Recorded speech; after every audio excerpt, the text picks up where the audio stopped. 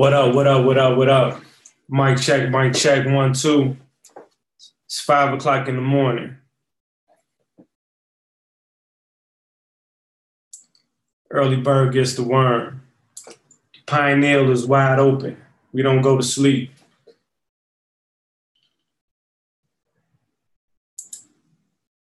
Peace, peace. All right, so in today's lesson, we're going to talk about estates versus trust, and why I personally think everybody should pay attention to trust instead of estates per se.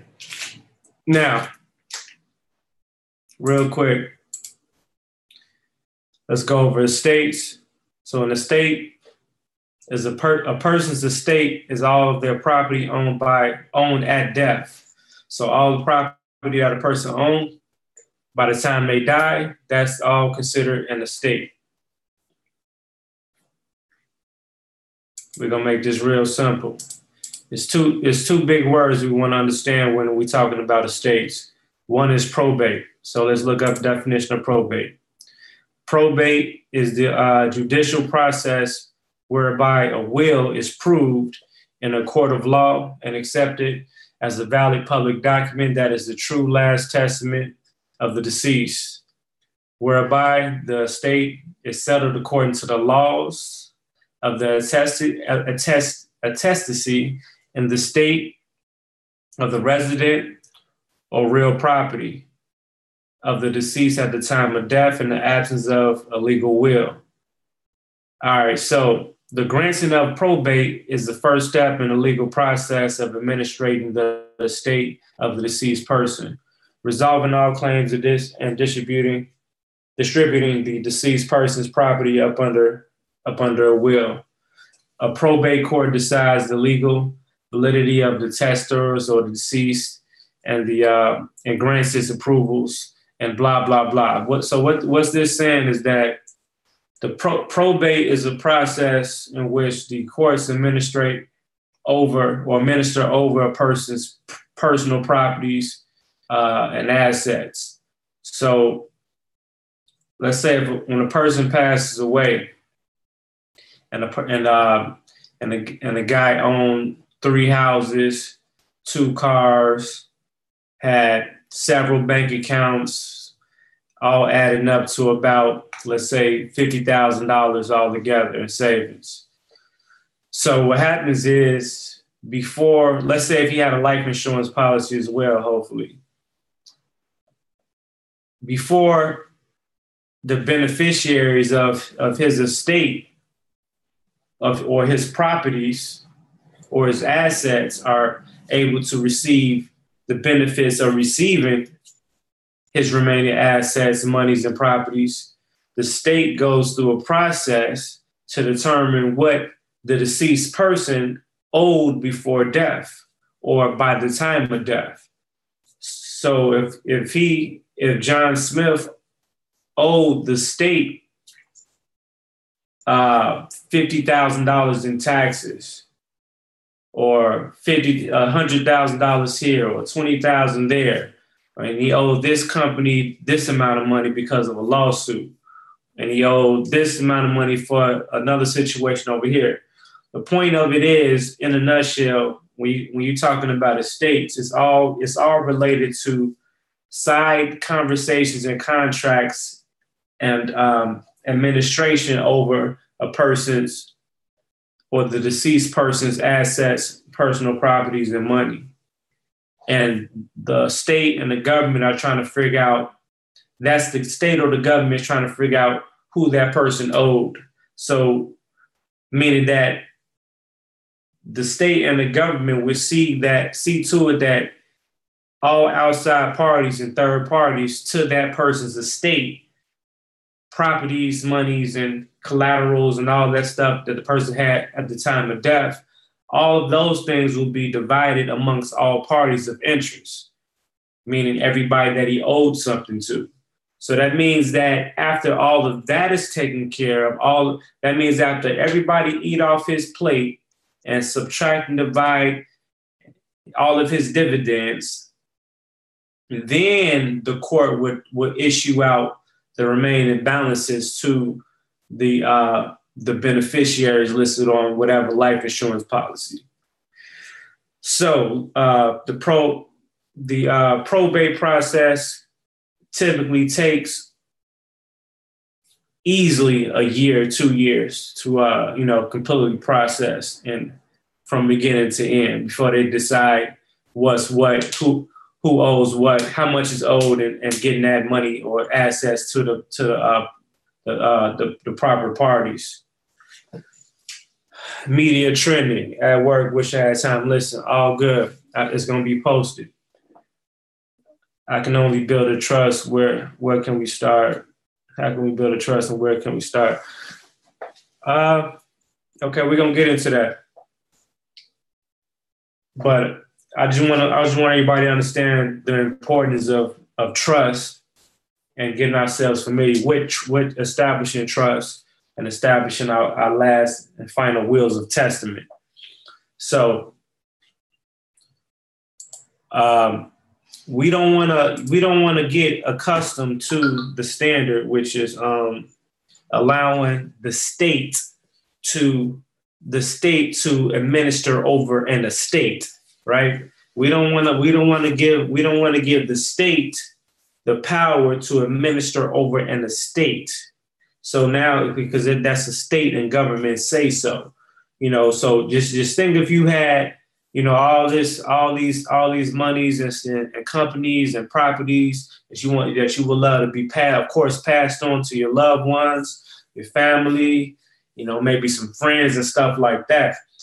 The last thing you want to do is roll around in your grave and realize that the state has taken all of your life earnings, your assets, your properties, your monies, everything, or left your family members with little to nothing to divide amongst themselves.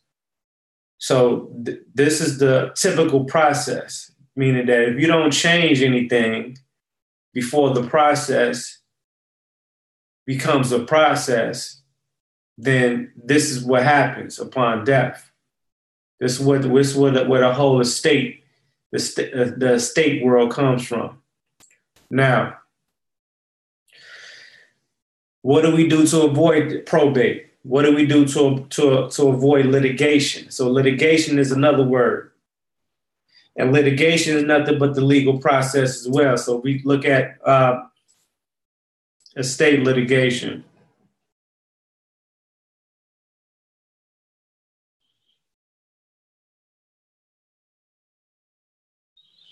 You see these, it's still related to the state or the government trying to administer over your personal properties and possessions at the end of the day.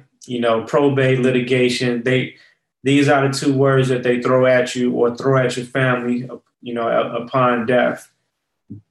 Because they're dealing with a dead or deceased piece of property. Basically, this happens once a birth certificate is generated. After a birth certificate is generated, everybody, all the state officials and the governments and the government agencies alike, they all get notified.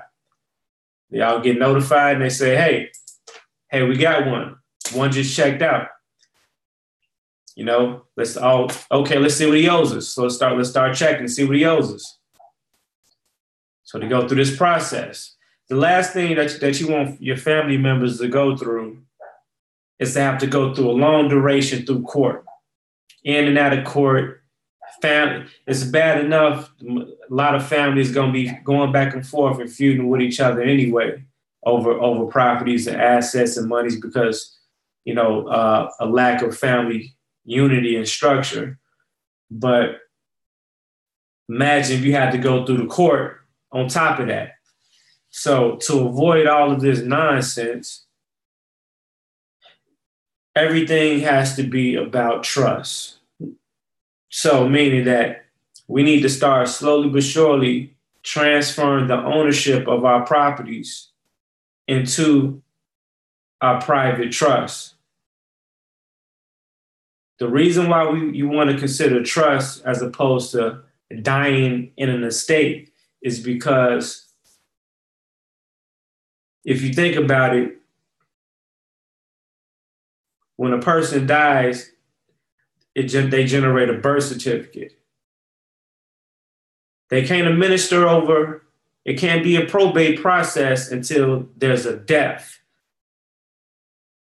till that article dies, right? So how do we avoid death? We avoid legal death by creating your trust, establishing your final will and testament. Why? Because a trust cannot die. That's what they call a living trust. Living trust can only be passed from one person to the next. A trust never dies. Only thing changes is the people that's administrating over the trust, which is only the people that the grantor or the creator appointed to be beneficiaries or trustees over that particular trust. Meaning that everything is governed within the covenant of that particular family, that family trust.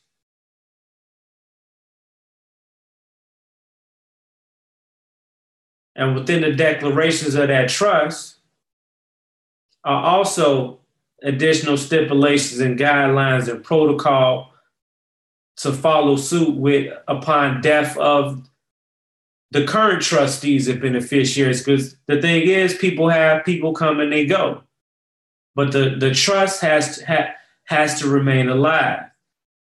So the life of the trust is limitless. It's immortal.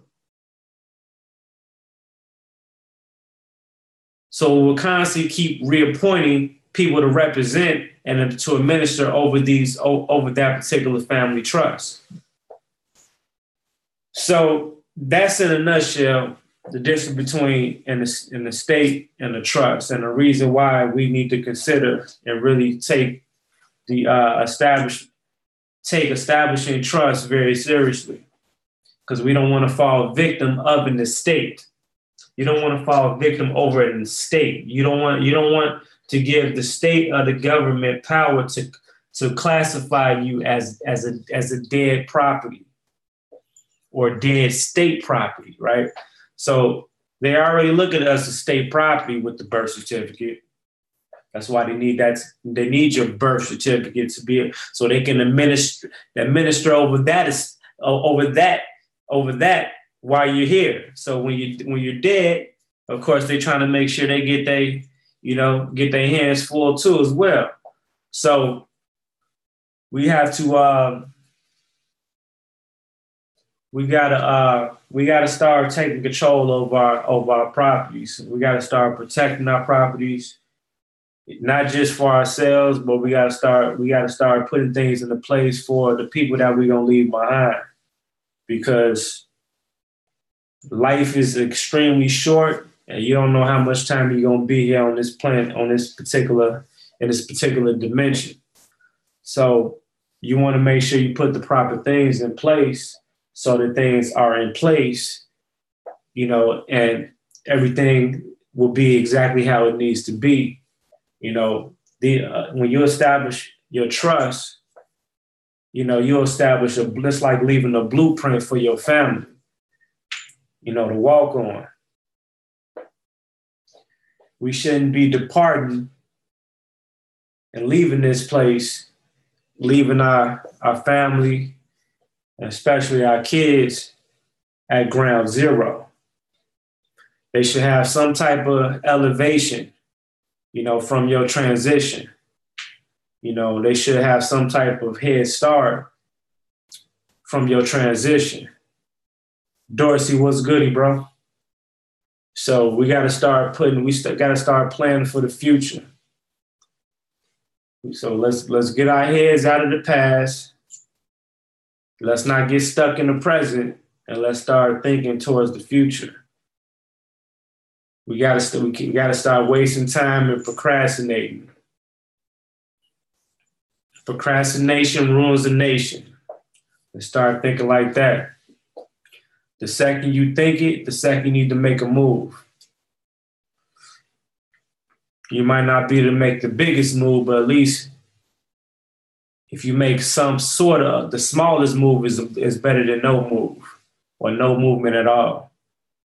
So let's practice building our family structures by building our family trust, and let's start administrating over our family trust while we're here, teaching each other, teaching our families how to administer over our properties, over our assets, how to start leveraging our properties, leveraging our assets amongst each other to build wealth.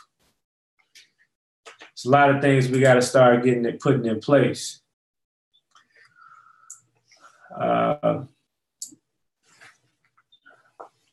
Dorsey say it's important for your trustees to know how to manage your particular type of trust. Absolutely.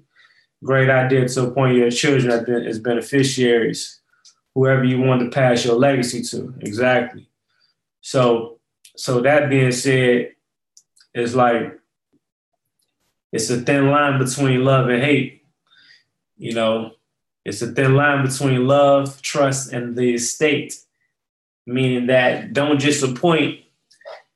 you can't just appoint anybody just because they're family, friends, or even some kids are not ready for those positions. And I can't just say that they're not ready. You're gonna have some kids or some kids and some family that's not ready, or that's in some cases most of our family and kids may not be ready.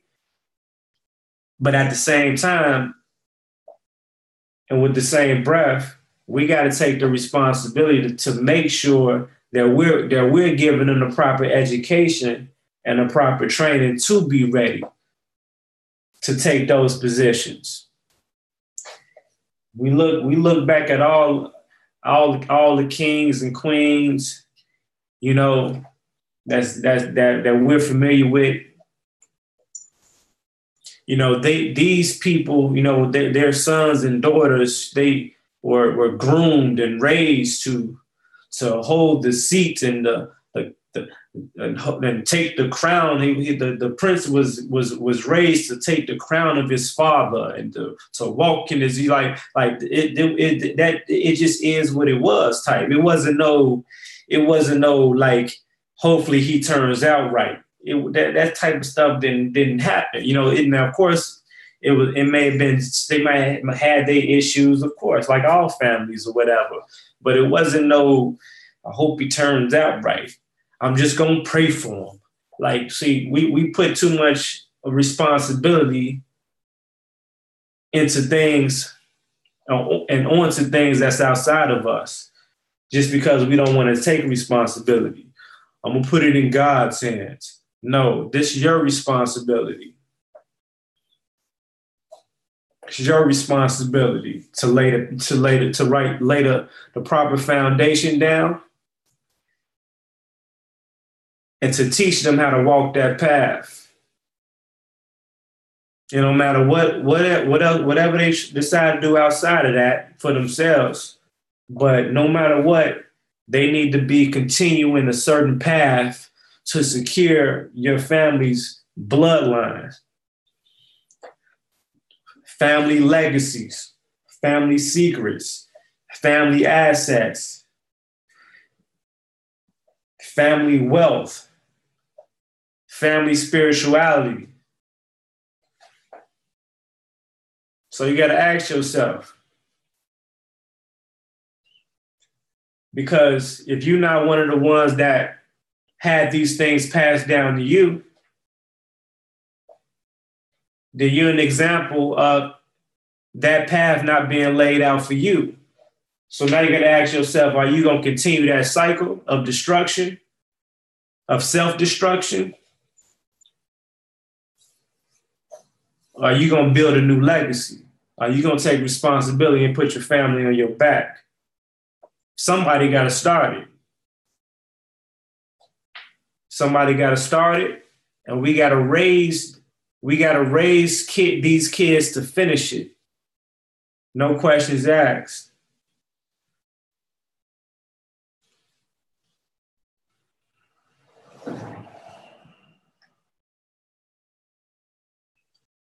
But yeah,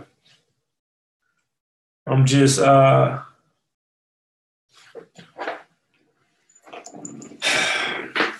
tuning in with y'all for a second.